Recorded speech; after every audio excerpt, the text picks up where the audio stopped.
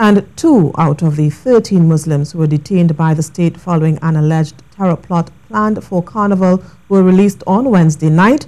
This following nearly a week of detention by Trinidadian and American security forces. The confirmation came from leader of the Islamic Front, Umar Abdullah.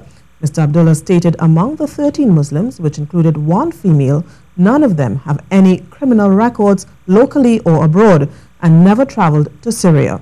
Last evening, Prime Minister Dr. Keith Rowley, during a media briefing, indicated that legislation to deal with terrorism may soon be in effect to tackle issues of terrorism in this country. The Prime Minister also denied that the terror threat was fake or was an attack against a particular religious group.